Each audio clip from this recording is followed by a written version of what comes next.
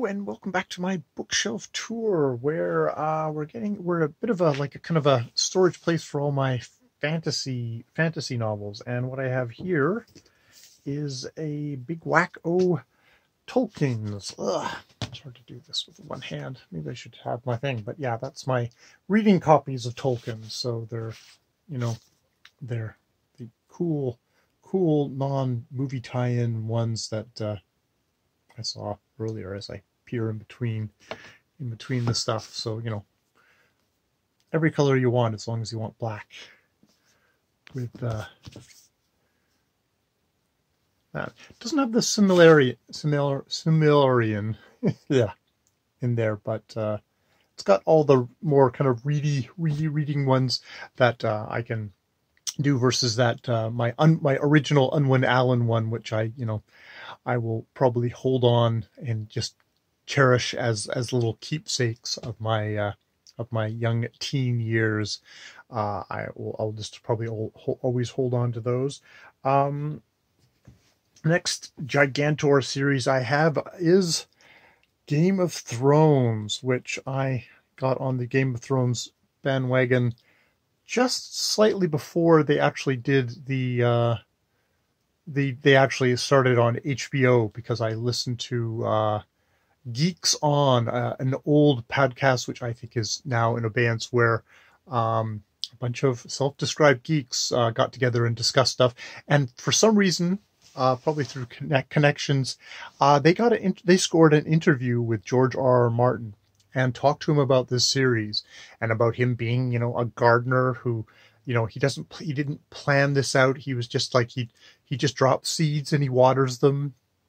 And then, he kind of prunes as he goes along, and didn't think about at the time of like how long it was going to take him to do that series. So yes, Game of Thrones, because it had been out a while, because I even then when I started,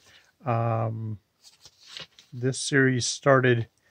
It was first published when 1996 is when Game of Thrones itself was published. And then I have all these I have all these, I don't even know which order they're in. I found all these kind of good mass paperbacks with all the ye olde covers, which then got discarded. And I think then they went to that kind of the Feast of Crows, kind of like that. That was the next bestseller thing.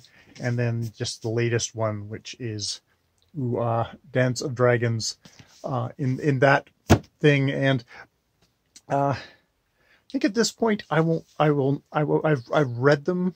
I won't reread them until he finishes the series, or the series is finished one way or the other. I've also got I do have a couple of his just sort of, there's Wild Cards, which is him as editor of a kind of created universe, which they get various authors to write in: Edward Bryant, Leanne C. Harper, Stephen Lee, George R. R. Martin himself, Victor Milan, John J. Miller, Lewis Schreiner, Melinda M. Snodgrass, who is one of the names I actually recognize, Howard Waldrop, Walter John Williams, and Roger Zelazny.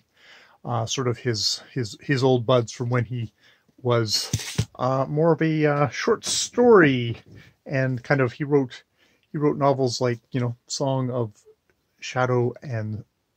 Stars and Shadows, A Feast of Legends to Savor, some with a shudder, some with a smile, Deadly Spiders Big as Pumpkins Consume Victims Who Scream with Joy, a saga of a man who lives alone on his own planet, Adrian Connor, Master Probe, takes on a client who claims to be the subject of a telepathic torment, an all-too-possible revolution in the United States post-1984, how Jupiter got its 13th moon, and other astounding tales, including And 7 Times Never Kill a Man, nominated for the Hugo Award. George R. R. Martin has the voice of a poet and a mind like a steel trap, which is definitely a good way to describe George R. R.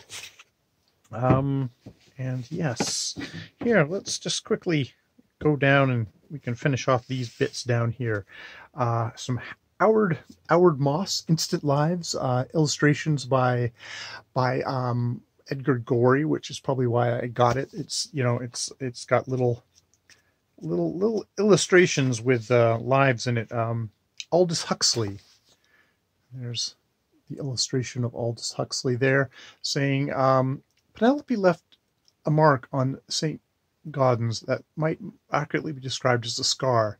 Derision, coldness, the absolute disdain of second-year goddess, bespeckled or vampire, made not the slightest.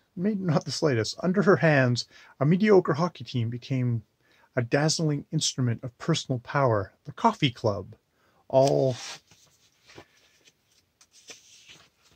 Oh God, it goes on. All Kensington starch, when she arrived, vibrated with Brazilian protein at the end. One could almost smell the beans. She was energy incarnate. It was all the more amazing in view of her appearance. Not a clue. She looked actually as if she were about to be ravished by an interior decorator. The shoe was on the other foot, and what fresh girl had ever before fallen desperately in love with the most famous taxidermist of his time? How many mornings had she dawdled in the front of his shop, Della, her best friend, in tow? There Tony was, clear as a picture, ravishing as one, standing at work in his window, never a nod for them. Had he fallen merely for the window dressing? Or should one, in this case, say stuffing? That he did his extraordinary work in Barnstaple-on-Wear instead of London only added to his inaccessibility. So yes, Instant Lives by Howard Moss with the illustrations by Edward Gorey. And then I have randomly Malcolm Lowry, Under the Volcano, a book that I bought a long time ago. Malcolm Lowry actually hung out in the Lower Mainland in Vancouver and drank a lot, but I mean that's not special. He drank a lot everywhere. This Under the Volcano is Under the Volcano. It is the day of death, and a fiesta is in full swing in the shadow of Popocatépetl. Ragged children beg coins to buy skulls made of chocolate, and ugly pariah dogs roam the streets. Geoffrey Furman, H.M., ex-consul, is drowning himself in liquor and mescal, while his ex-wife and half-brother look on, powerless to help him. As the day wears on, it becomes apparent that Geoffrey must die. It is his only escape from a world he cannot understand. So yeah, I've always meant to actually just sort of pick that up. I think that it's about alcoholism.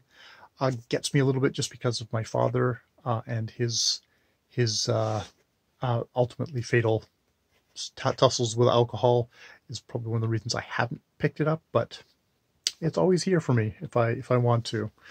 Just there's always a bit of fascination with the alcoholic, and when they can put together enough sentences to maybe communicate some of that to the outside world. I've got Ursula K. Le Guin, The Wizard of Earthsea, the first in her the young wizard books. A lot of people consider it pretty dry in its writing. I don't know if I found that myself. She does have a certain sensibility, though, that is anatomizing. And she's also working in a kind of in a mock that fantasy register of kind of high fantasy in a way. So her language can feel a bit on the stiff side, at least in that book. And the Toms of Atuan, which I think is one of the other books in the Earthsea trilogy. This lovely trio of novels, recognized classic of high fantasy, has been compared with Tolkien's Lord of the Rings and C.S. Lewis's Narnia series. The present volume, The Toms of Atuan, is a sequel to A Wizard of Earthsea and is followed by The Farthest Shore. So that's kind of a beautiful cover there. Yeah. Got a Guy Gavriel Kay that I have collected and have not read. Under Heaven, which I think is sort of... Yeah, so Guy Gavriel Kay has a tendency to take history and reimagine it slightly into a fantasy setting. I mean, George R. R. Martin does that in a way with his Game of Thrones series being kind of the War of the Roses, but he adds probably a lot more fantasy into it than I think that Guy Gavriel Kay has tended to do. Guy Gavriel Kay started out very kind of regular, just straight ahead kind of derivative fantasy, but he kind of carved a path for himself away from that, and with considerable writing skills, kind of beauty in his language that kind of sets him apart. This one, I believe, is got to do with sort of being about under heaven, is about kind of, I think, Chinese. Each night for 2 years, Shen Tai has listened to the ghosts of the dead soldiers in the darkness outside his isolated cabin. In honor of his recently deceased father, a celebrated general who led the imperial army in battle here, Tai has devoted himself to the solitary task of burying the bones left lying by the mountain lake. But as Tai prepares for his return to a brilliant, dangerous court, he receives news of an extraordinary gift, a gift that could change the empire or end his life. Yes, in Under Heaven, Guy Gavriel Kay tells a story of honor, power, treachery, and love in a setting that evokes the dazzling Tang dynasty of 8th century China. And yeah, that idea of evoking it, but not being necessarily utterly wed to it, but not to the point that he's taking off he doesn't let down the net of a historical novelist, but neither does he completely find himself wed to it as well. So yeah, interesting book that I should get to. I've really liked his novel series set in the Byzantine Empire. Actually, I probably may have mentioned that earlier in my thing, the Sarantine duology, Sarantine duology.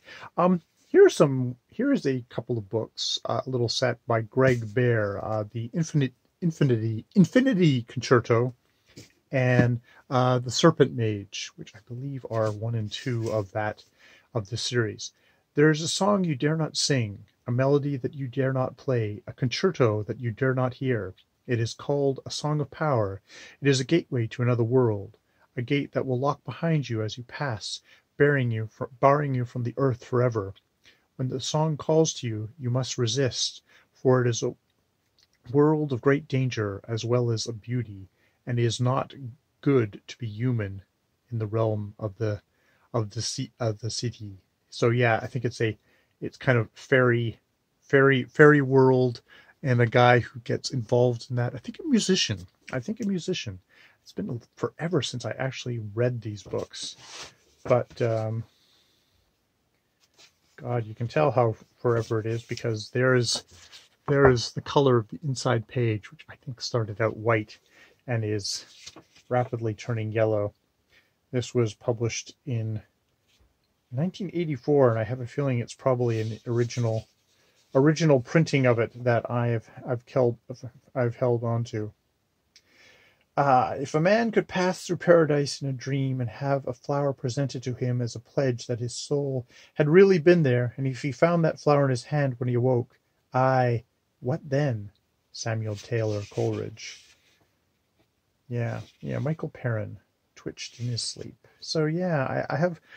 It's one of these books I remember nothing from it, but I have a strong feeling of affection for it. You know, that's the thing. You read books, and sometimes the only thing you remember is just how it enchanted you at the time. And I don't know if I read it now that it would hold that power over me or not. I guess I'm reluctant to, because I love that feeling when I look at the books. I've held on to them all this time, and yeah. So that is my bookshelf at the moment. Yeah, that's my bookshelves. I'll be back with some shelves that I hold in common with Jaja, and then I'll probably do an investigation of my rather sleazy comic book collection, which is rather sleazy.